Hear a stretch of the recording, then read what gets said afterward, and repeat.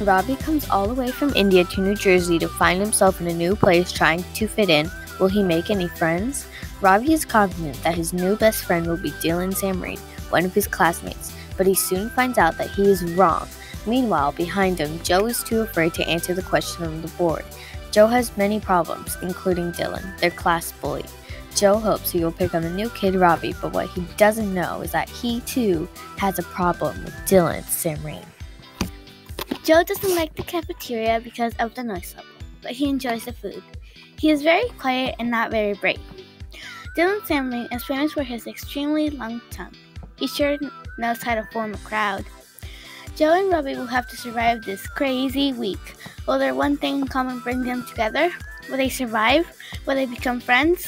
Find out in Save Me a Seat by Sarah Weeks and Gita Varadarajan.